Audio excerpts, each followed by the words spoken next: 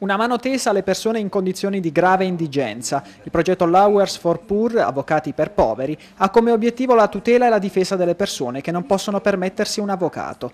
4 associazioni di consumatori impegnate da sempre nel sociale, Movimento Consumatori, Adiconsum, Codacons e Confconsumatori, garantiscono da febbraio scorso l'assistenza legale gratuita alle fasce più deboli della popolazione, come gli anziani, gli extracomunitari e gli italiani indigenti.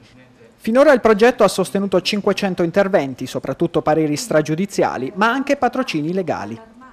La novità di questo progetto è proprio questa forte collaborazione, questa partnership che si è venuta a creare tra delle reti di solidarietà splendide che già fanno benissimo il loro lavoro da tanto tempo e le associazioni dei consumatori pugliesi che a questo punto si sforzano di garantire un servizio, un piccolo valore aggiunto in più in favore dei poveri.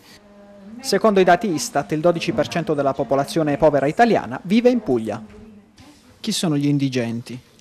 Beh, ovviamente possono essere anche l'ex famoso ceto medio che all'improvviso in una famiglia arriva un divorzio, una perdita di lavoro, che all'improvviso si trova a dover diventare utente del centro.